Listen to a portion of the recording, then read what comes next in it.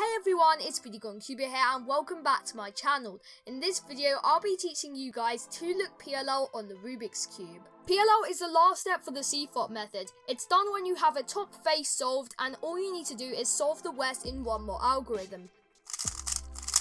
If you want to know how I did that just there, then I highly recommend you consider watching this video because this is all about how to solve PLL all at once. In order to learn full PLL, you will have to learn 21 algorithms, which can sound like a lot, so instead you can use 2-look PLL, which will only use 6 algorithms instead of 21. And even if 6 algorithms does sound like a lot, I'll be trying to make this video as simple as possible, and feel free to always pause the video and go at whatever pace you will like. The way how 2-look PLL works is that you will firstly permutate the corners and then you will permutate the edges in another algorithm.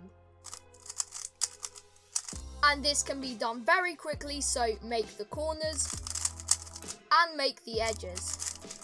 Here are all the cases for permuting the edges. The first case is recognized with headlights on one side. The second case is recognized with no headlights on each side. And if you have headlights on every single side, then you've solved it and you can move on to the next step. And these are the only 2 algorithms you need to know for this case. The first case is the easiest, and this is recognized by having headlights on one side. For this case, firstly, match up these headlights. Once the headlights are matched, simply hold the headlights on the left and do this algorithm: R, U, R prime, U prime, R prime, F, R2, U prime, R prime, U prime, R, U, R prime, F prime. Now that algorithm may have sounded like it had a lot of moves, but I'll show you guys this algorithm again and I'll try to make this algorithm be explained as simple as possible. So this algorithm starts with R, U, R prime, U prime, and think of it like taking out this block, and then the next move's R prime, F, so think of it like putting this block into the front, and then R2, U prime, R prime, think of it like bringing this block into the front. The U prime, think of the R, U, R prime as bringing this block to the front and then doing F prime. And this algorithm can actually be done very quickly when done correctly.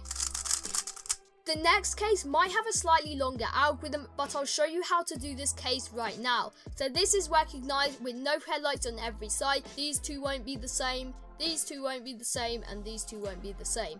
So when you don't have any headlights on each side, hold it from whatever angle you would like and do this algorithm: F, R, U prime, R prime, U prime, R, U, R prime, F prime, R, U, R prime, U prime, R prime, F, R, F prime. And once you've done all those algorithms, you can simply just move the top layer and then all the corners will be solved. Here are the final 4 cases for 2-look PLL. For this, there are only 4 algorithms you need to memorize, and don't worry because most of these algorithms are actually a lot easier to learn than the algorithms I showed you previously. As you can see, these 2 cases don't have a side fully solved. However, for these 2, one of the sides is solved. Hold the solved bar on the back. If it's opposite, this edge is supposed to go to the opposite position. However, if it's adjacent, the edge should go to the adjacent position. So when you have it when it's an adjacent edge, do this algorithm: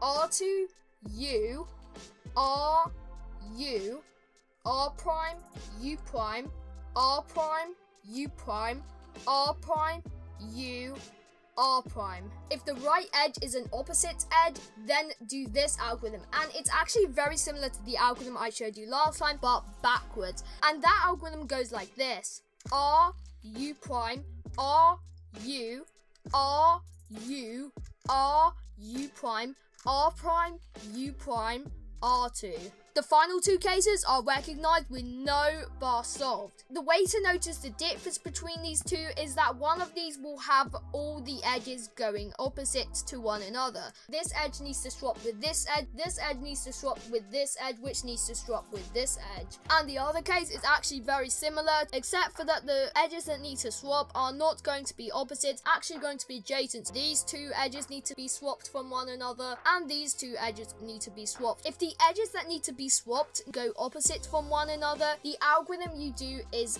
M2, U, M2, U2, M2, U, M2. Now this algorithm used middle layer turns, which might seem a little bit difficult at first, but if you're interested in some other kind of cube notation, then I highly recommend you consider watching my cube notation tutorial, which can be found in the top card and in the description. The final case actually has a similar algorithm, as this algorithm also uses slice turns. For this algorithm, you need to hold it with these edges that need to swap adjacently, and make sure these edges are on the front right side of the cube. So do this algorithm: M2, U, M2, U, M prime, U2, M2, U2, M prime, U2.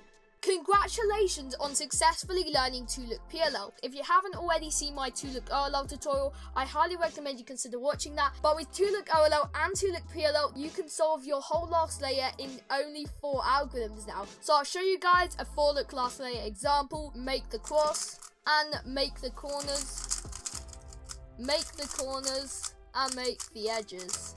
So as you can see from that example, 4-look last layer can actually be done really quickly. Thank you all so much for watching this video. If you enjoyed, please let me know in the comments. Also, if you haven't already, please consider subscribing and turning on notifications, as this channel is all about cubing, with new videos being released every week. Thank you all for watching, and I'll see you all in the next one.